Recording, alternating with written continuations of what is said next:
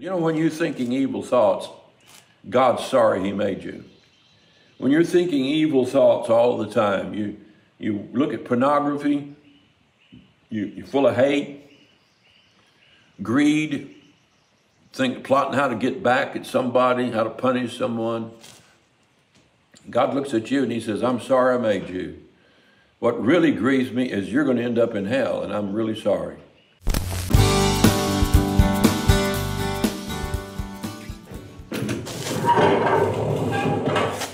Fits beautifully.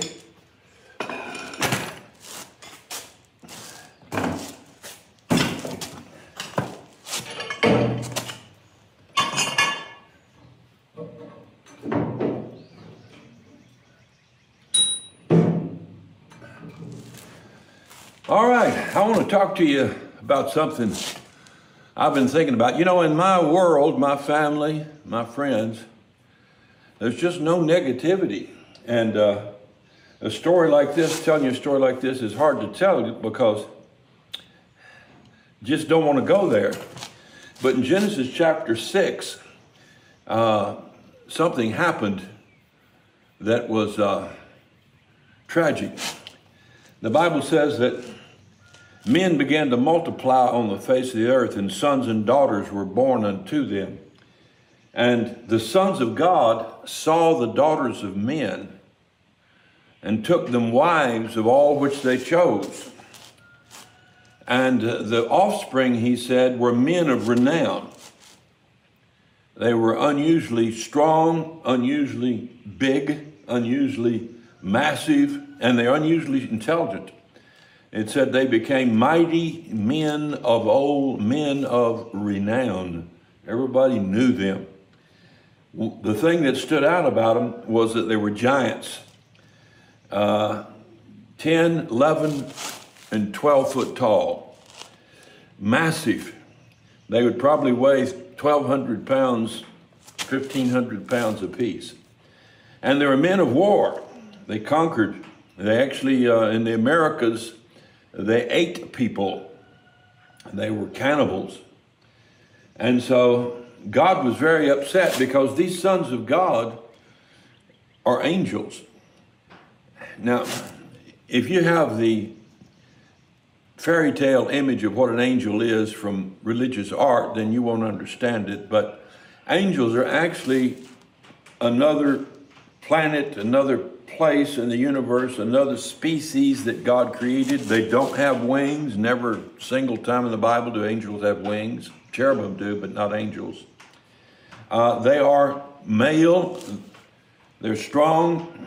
They're just human looking, but bigger and more handsome, more powerful than us. And they actually travel in ships. You read it in Ezekiel chapter 1 through chapter 10. They travel in flying saucers that create coals of fire as they travel. And so most people don't realize this, but now that upset God. But what really upset him was the result of this was that he said, every imagination of the thoughts of the hearts of men were only evil continually. Only evil continually. And when God saw that evil in man and that mixed breeding, he said, I'll destroy man whom I've created from off the face of the earth, both man and beast and creeping things. God said, it repenteth me that I've made man on the earth. In other words, God says to the angels, I'm using my imagination here. God says to the angels, it just makes me sick. Well, why are you so sad? Angel says to God. And God says, I look down and see what I've created, and I made a mistake. It's too bad. It's beyond acceptable. I'm going to have to kill every one of them. I'm going to wipe the planet clean completely. I'm going to kill everything. I'm even going to kill the bugs and the spiders and the lizards and the little sparrows and the parakeets and the dogs and the cats. Everything is going to die because this planet is totally corrupt, because everything that men think is evil. All the time they imagine evil. The Bible says another place that as a man thinketh in his heart, so is he. Remember, Jesus said, you say you're not to commit adultery, but I say unto you, if you lust in your heart after a woman, have to add man to that in these days. He said, you committed adultery already in your heart. You've heard it said, Jesus said, that you shall not murder, but I say unto you, if you hate your brother, you committed murder already in your heart. So we live in that time now. We live in a time when I don't know if the angels are cohabitating with women. I think they've probably gotten past that mostly. But every imagination of the thoughts of the heart are evil wherever you go. I go out and talked to a guy the other day, he claimed to be an atheist. Every imagination of the thought of his heart was evil. He imagined evil about us Christians. He imagined that we were something we were not.